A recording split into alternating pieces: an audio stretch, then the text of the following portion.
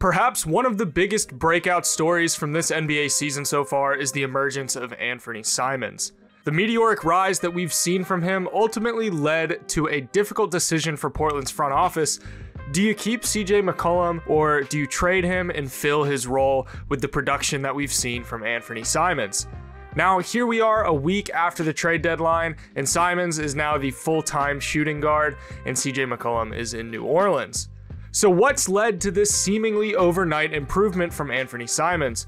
What is he doing differently than before that's made him have so much success this season?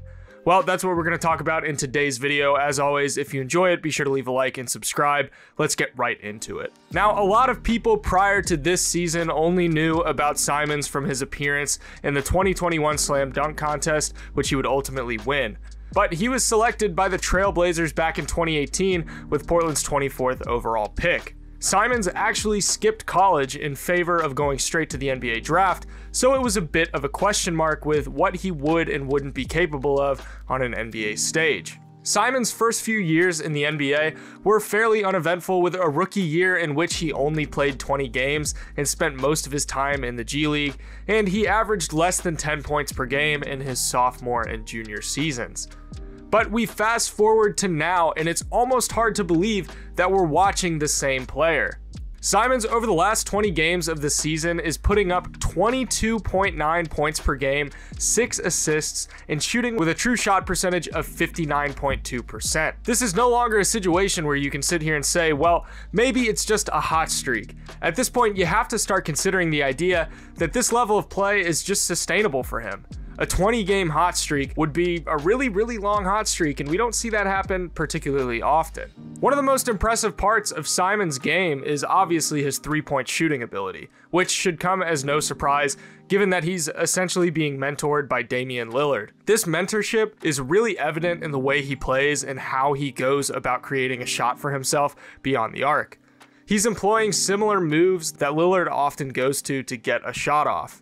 He does need to work on knocking down his shots coming off of screens, as he's only shooting 26.1% on shots off of screens, but his ability to knock down pull-up jumpers has been really good this year. Since the new year, Simons is knocking down 38.1% of his pull-up three-point jumpers. That is the 7th highest three-point percentage on pull-up jumpers by any player attempting 5 or more pull-up three-pointers per game. He's really starting to become a borderline elite shot creator from beyond the arc. The little size up that he uses before getting into his shot motion is eerily similar to the one that Lillard uses. He's gotten really good at sizing up his defender and then just making a quick, unpredictable motion to get into his shot. The reason this move is so effective is because he's starting to develop into a decent finisher at the rim.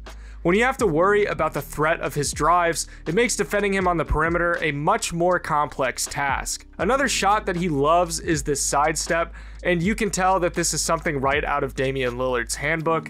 He sizes up and then jumps right into that little sidestep, step back shot, and creates a ridiculous amount of space in the process. Another really exciting aspect of his three-point shooting ability is the fact that he is a lights-out catch-and-shoot three-point shooter. He's currently shooting 45.6% on catch-and-shoot three-pointers this year. This is really promising for when Damian Lillard comes back into the lineup, because you know that Anfernee Simons now can create his own shot, but he can also work off-ball with Damian Lillard as a catch-and-shoot guy beyond the arc. Right now, he's one of only 5 players in the entire NBA that's shooting 45% or higher on catch-and-shoot three-point shots on 3.5 or more attempts per game. He's legitimately an elite catch-and-shoot three-point guy right now, so a pairing of him and Damian Lillard is going to be a lot of fun. And it's not just his three-point shooting that's improving.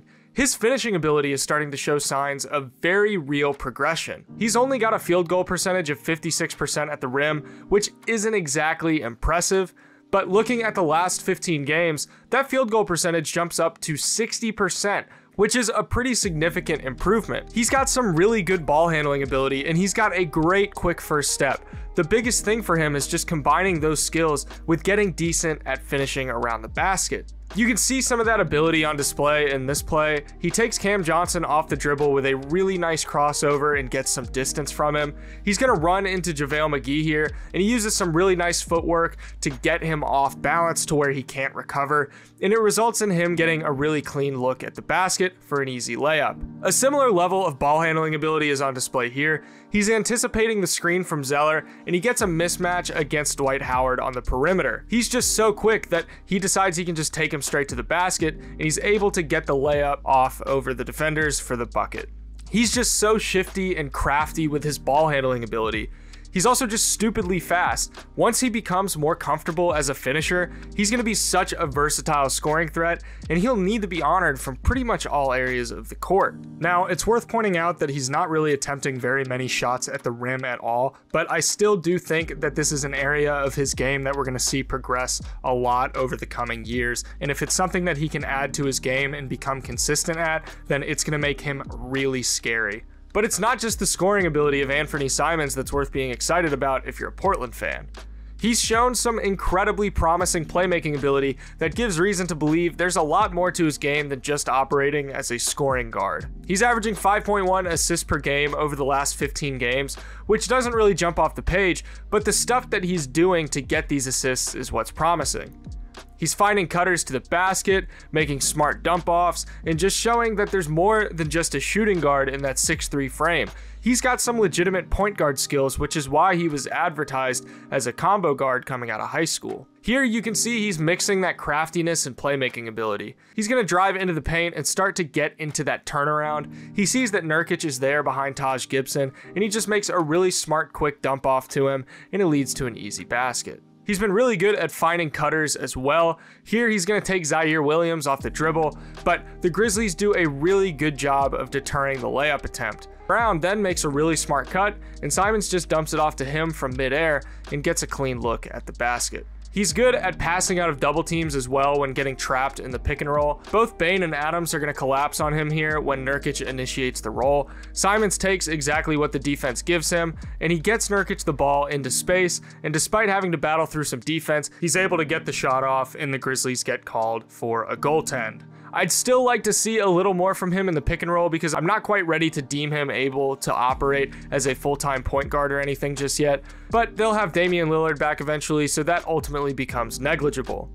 He provides enough supplementary playmaking from your two guard spot that he can be versatile enough of an offensive threat that you don't need him to be your point man. So what does this ascent to borderline stardom for Anfernee Simons mean for Blazers fans? Considering CJ McCollum is no longer part of your backcourt, I'd say that Simons is about as good of a consolation prize as you can ask for. He scratches a lot of the same itches that McCollum did, and you've got a guy who can continue to develop as a primary piece for the years when Damian Lillard is no longer part of the picture.